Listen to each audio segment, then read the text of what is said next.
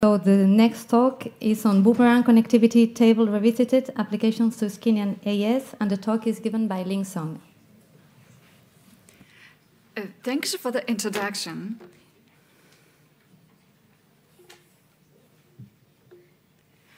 Okay, since I use different notations, so I introduce Boomerang attacks again. The Boomerang attacks combine two short differential trails to get a long distinguisher. It treats the cipher as two subciphers, E0 and E1. Suppose E1 has a differential alpha to beta with probability P, and E1 has a differential gamma to delta with probability Q. Then the probability for the Boomerang distinguisher is P squared, Q squared.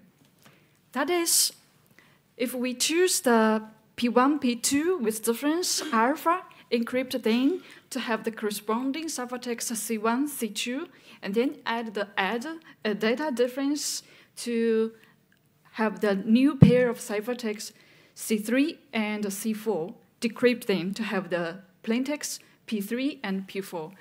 The difference of them will be alpha with probability P squared, Q squared. Actually, a Boomerang is a thrown tool. It is said in the Wagner's paper that when you send it properly, it always comes back to you.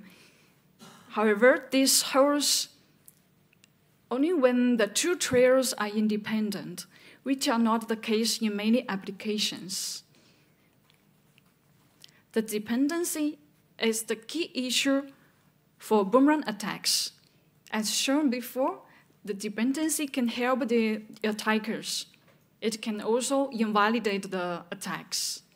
Later, sandwich attacks were proposed to particularly deal with the dependency. The sandwich attack decomposes the cipher into three parts.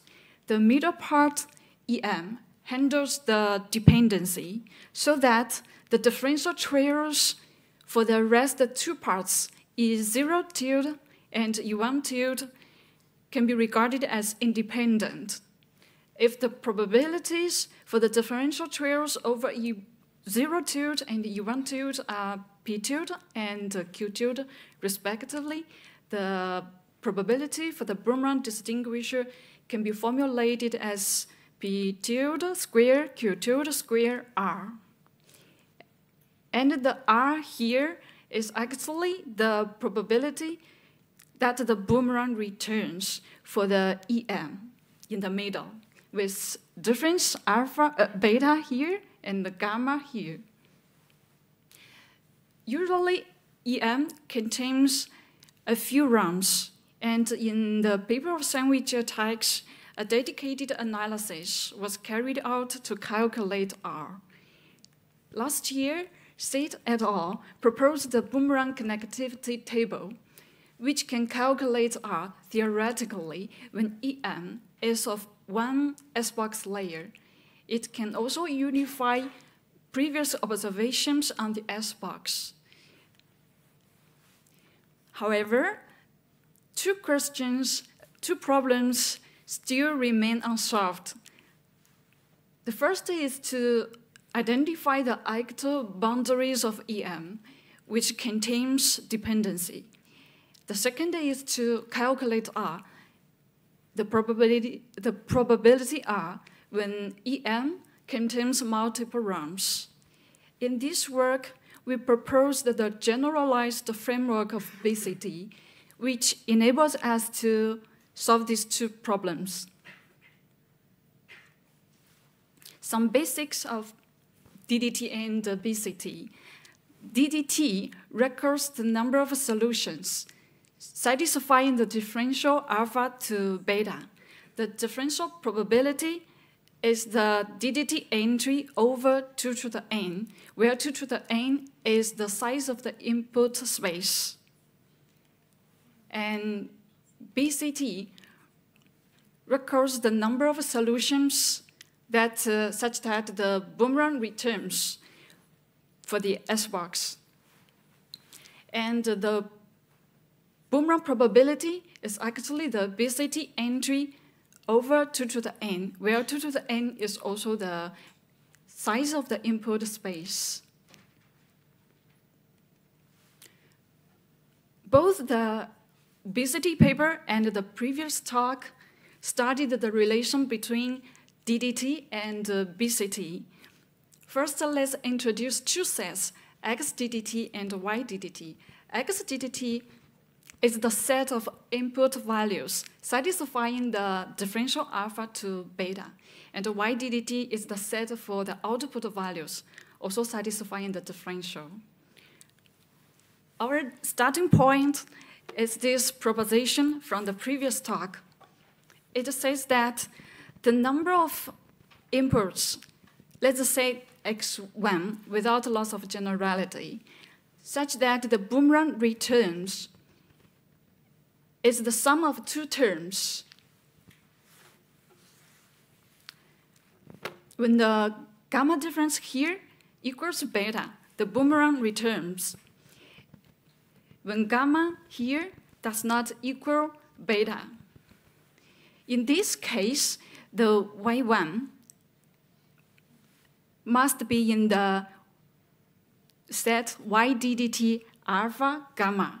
And after XORing the beta difference, we have the y3.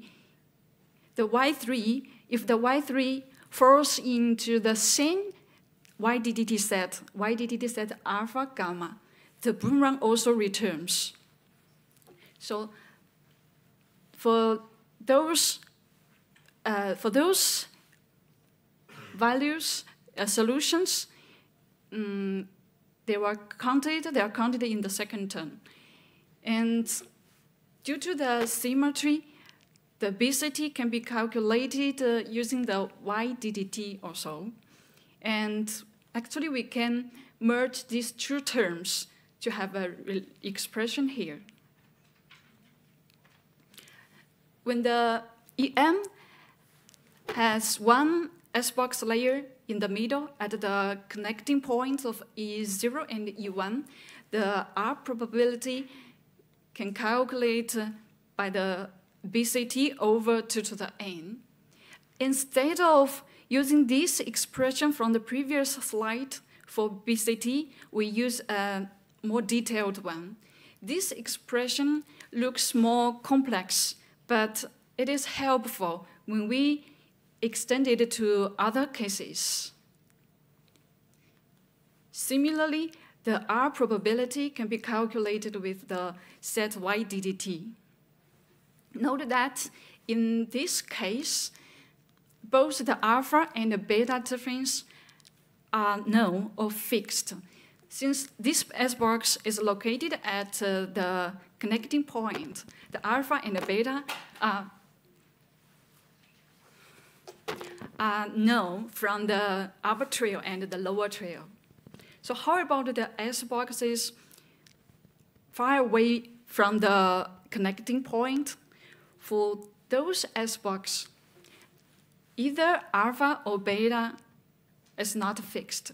Let's look at the figure on the right side. Look at the S-box in E0. The difference alpha, gamma are known from the upper trio, while the difference beta here, it is the difference between the left facet and the right facet, and propagated from the lower trio. We call it the lower crossing difference. The lower crossing difference is not fixed, but may follow certain distribution. Similarly, for the S-box in E1, the input difference gamma, output difference beta are known from the lower differential trio. And the alpha difference here, which is between the back facet and the front facet, and propagated from the upper trio. We call it the upper crossing difference. And this difference is also not fixed, but may follow certain distributions. So for these S-boxes, the crossing differences are not fixed.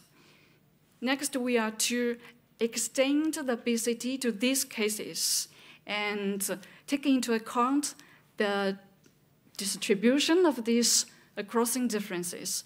This is our intuition for the generalized BCT. Let's go deeper into the S-box in E0.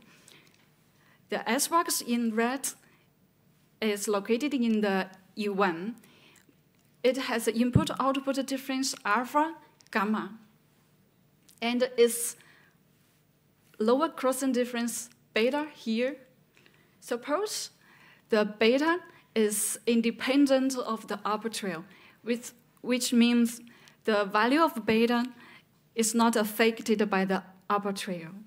Then we can calculate the R probability in this way. We just take into account the distribution of the lower crossing difference. Actually, when the beta is constant, the calculation is the same as the basic BCT. And if beta is uniformly distributed, the calculation becomes this, which is identical to the P squared Q squared in the classical Boomerang attack. For S-box in E1, we obtain similar results. The only difference is that we consider the distribution for the lower crossing, upper crossing difference alpha here. The result is similar. What if two S-boxes are interrelated? In this case, the S-box A from E0 and S-box B from E1 are interrelated. The interrelation means that the lower crossing difference for S-box A comes from S-box B and vice versa. In order to handle this case, we introduce a new set D BCT. It records the number of solutions such that the boomerang will return with the gamma difference here. Then we calculate the R probability. The R probability is actually the ratio of inputs such that the difference propagates from alpha to gamma, and then gamma propagates to alpha prime, and then it will return with the gamma prime here, and the gamma prime propagates back to the beta difference. The beta is actually the lower crossing difference for S-box A. If it brings the output value back to the same YDDT set, the boomerang will returns. So actually the gamma and the gamma prime can take all possible values. Considering this, the final R is calculated with this. So these other general cases are composed of these three basic cases, and then we can propose our generalized framework of BCT, which is captured in this algorithm. First, we initialize the EM with two middle rounds, and then extend both trails with probability 1 towards the other side. Through the extension, we can trace the distribution of the crossing differences. In step 3 and step 4, we identify the upper boundary and the lower boundary respectively. And lastly, we calculate the probability R using formulas in the previous slides. And if a 0R is returned, it means the two trails are not compatible. And note that the boundaries of EM are marked by the rounds where the crossing differences are uniformly distributed. Then we apply the generalized BCT to Skinny and AES. We reevaluated the 4 boomerang distinguishers of Skinny and construct a 6-round related subkey boomerang distinguisher for AES 128. Skinny is an SPN lightweight block cipher with a tweet key. Skinny NT denotes the version with block size N and tweet key size T. Next, I'll show example EM for Skinny 64-128 in the related tweet key setting. The final EM contains 2 realms from the upper trail and 4 realms from the lower trail. If using the formula P square Q square, the probability for EM should be 2 to the minus 44. This table shows the detailed information for the trails calculated in seconds on the desktop. With the R probabilities, we can calculate the probabilities for the 4 distinguisher in this column. These probabilities are much higher than the probabilities evaluated before. We verified all the R probabilities, and the 17-round distinguisher for Skinny 64-128. This is the result for Skinny. For AES 122, we construct a 6-round related subkey distinguisher. It is known from previous research that the minimum number of active S boxes for 3-round related key differential trails is 5. There are only 2 trails with 5 active S boxes, while there are 18 trails with 6 active S boxes. From these 3-round trails, we select 2 to construct a 6-round related subkey Boomerang distinguisher, which is shown in this table.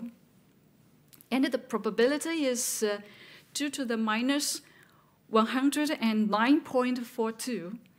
In this case, we use the generalized BCT to exclude incompatibility, since most combinations are incompatible.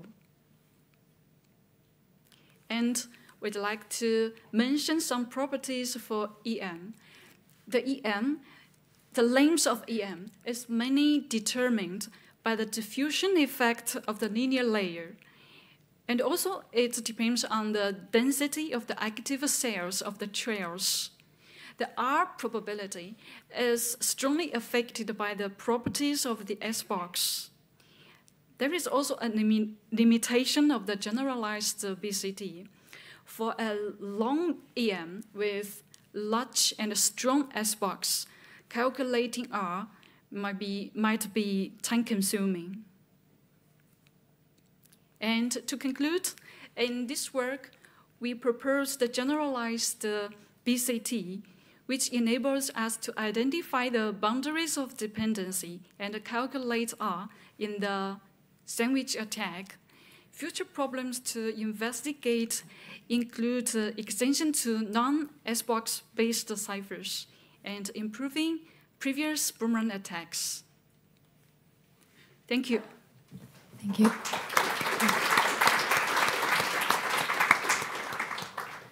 Thank you. Are there any questions for Ling Song? I have one. Do you think there's a way of applying a version of your results to super S-boxes, for instance? S-boxes combined with some linear parts, or? I guess it's quite difficult because to calculate the R accurately, we need to know the distribution of the crossing differences. If the S-box is too large, I think it's quite difficult. Thank you. Any more questions? Okay, so let's thank Ling Song again. Thank you very much.